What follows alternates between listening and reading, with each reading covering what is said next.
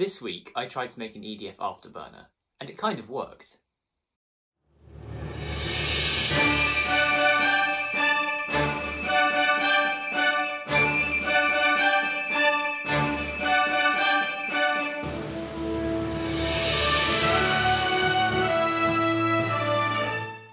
To make things clear, this is not a jet engine. This is an afterburner for an EDF, so all it's really doing is producing a pretty flame out the back of the engine. In order for this to work, I have to produce a stable flame front inside the turbulent flow out the back of the EDF, which is harder than it sounds. But let's just jump straight in. First things first, I need to cut some pieces of steel pipe.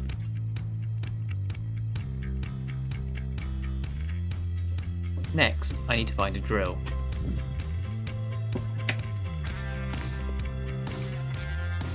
This drill is almost certainly older than me.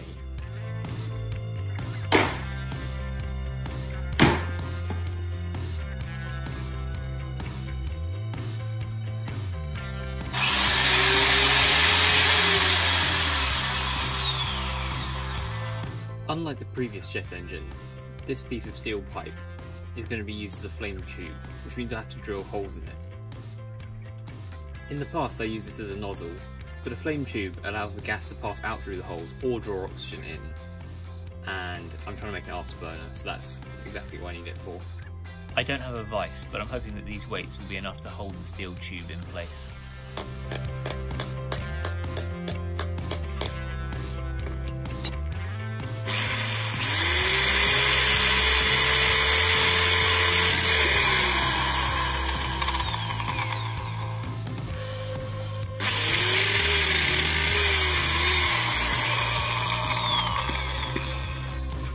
Yeah, I don't trust this drill at all. I managed to make a small hole, but I didn't like the way that drill sounded, so I'm going to find a different way to make the holes.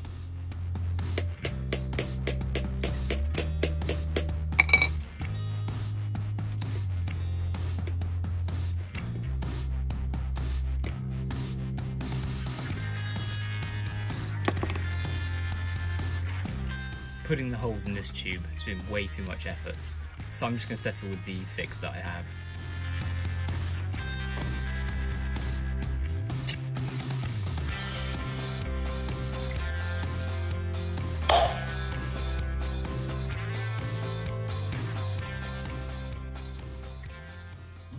I've run out of barbecue lighters to light my jet engine, so I'm going to be using this batten.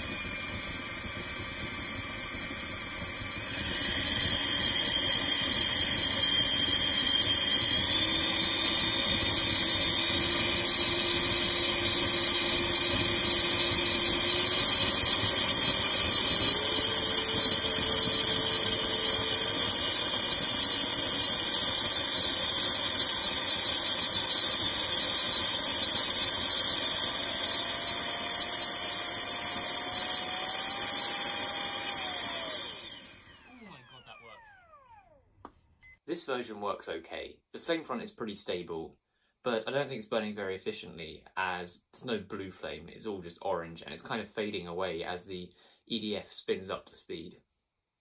I made a lot of iterations of this in a very short amount of time, so let's just kind of skip through them.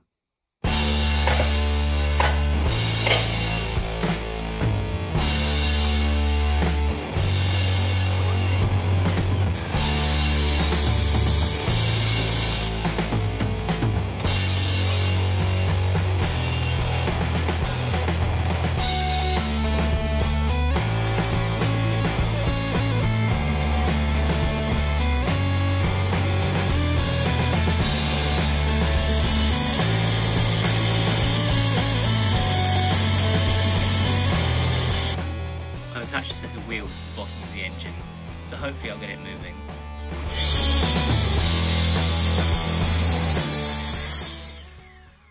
Even if I had a really powerful EDF, this rig would not move very quickly.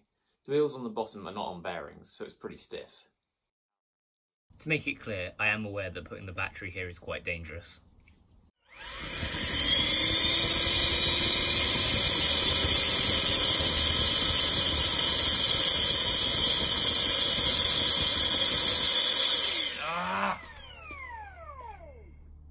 Why won't it go?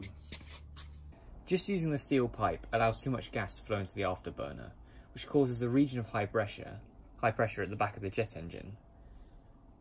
This stops the EDF from pushing more air in, which actually reduces the thrust.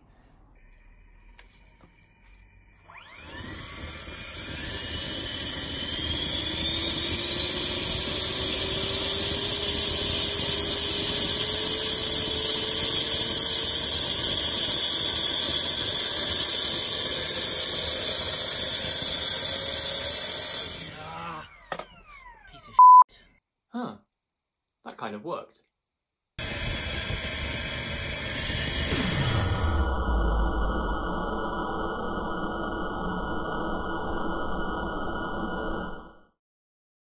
A new day, a new gas outlet. This has got a pedal design that should help prevent the back pressure from pushing the air back, whilst allowing the airflow to still swirl and flow over this. Hopefully this will improve the flame out the back.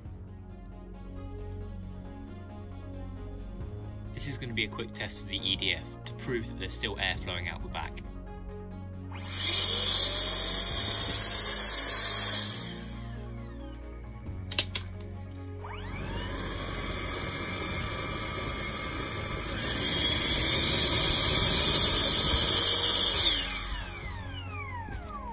This is a new concept I'm working on.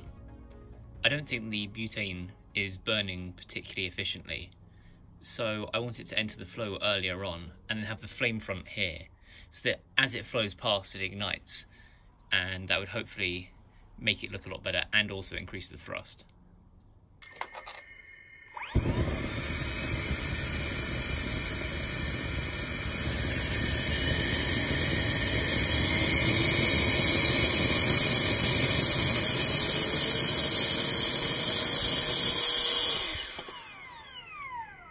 You can tell how much better this version is because the steel pipe is still shiny, whereas with this one, it's covered in soot.